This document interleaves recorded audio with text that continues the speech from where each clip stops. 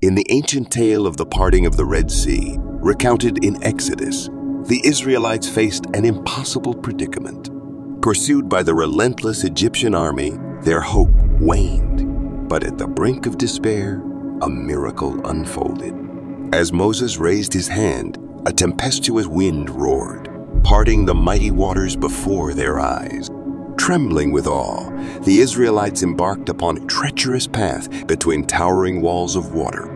The deafening crash of waves threatened to consume them, yet they pressed on, hearts pounding. Through sheer faith and divine intervention, they emerged on the other side, liberated from bondage and filled with an unshakable belief in the power of their God.